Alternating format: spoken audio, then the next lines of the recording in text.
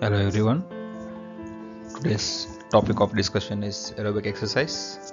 The discussion is for the second year Bachelor of Physiotherapy students for Saurashtra University. So now we will be discussing the physiological changes that occur with training.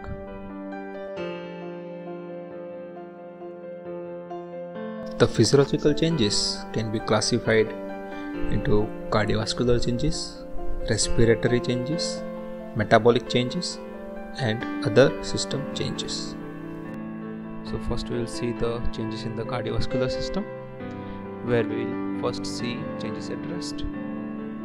So when the person is trained with aerobic exercise, at rest the pulse rate is less as compared to the status before training.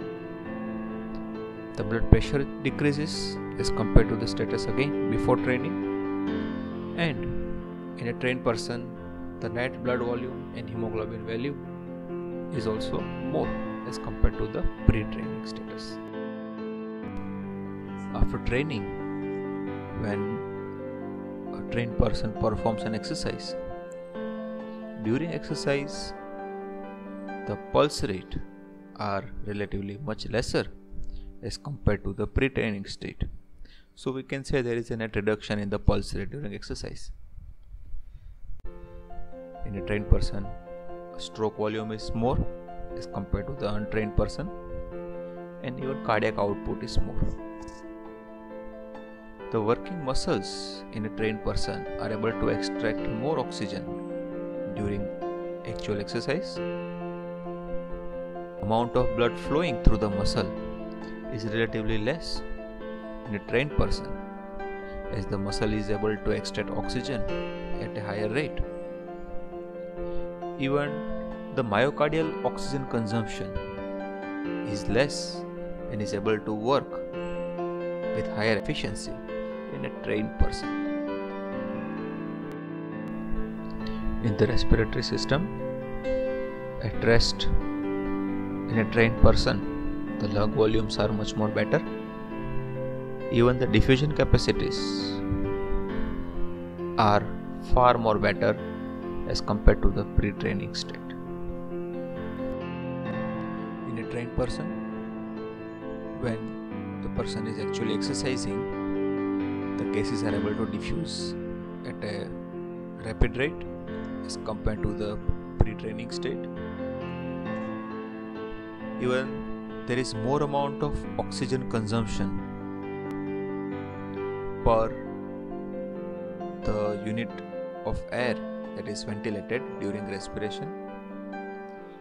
The maximum minute ventilation is increased, that is, the person is able to take more deeper breaths during breathing, and efficiency of the ventilation is far more better. That means that person is able to perform more amount of exercise at a same level of breathing rate as compared to the previous level of training. In the metabolic changes at rest, the findings which are seen in the trained individual are hypertrophied muscles, increased capillary density in the muscles which are trained. That means the muscles are able to get more amount of blood and more amount of oxygen.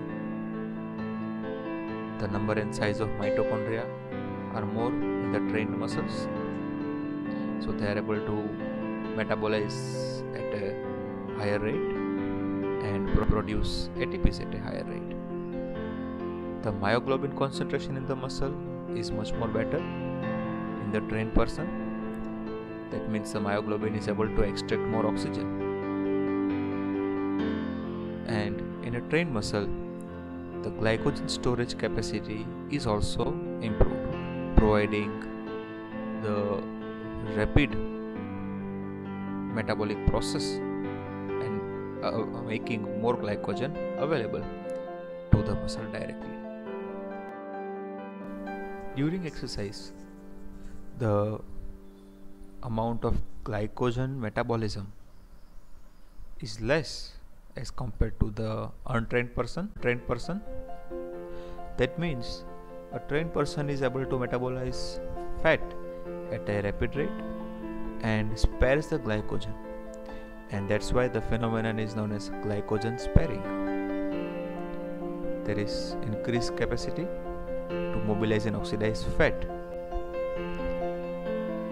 The amount of blood lactate level at sub-maximum intensities of exercise are much more lesser as compared to the untrained person, and that's why the person is able to tolerate exercise in a better way. The trained person is less relying on phosphocreatine and ATP-PC system, and even the trained person has a better capability to oxidize the carbohydrates. The other favorable changes after training include decrease in the body fat, decrease in the cholesterol and triglyceride levels in the blood, better ability to adapt to the heat, that is increased heat acclimatization, and with exercise training even the bones become stronger, the ligaments and tendons, they become stronger. So there is increase in the breaking strength of bones and ligaments and tendons.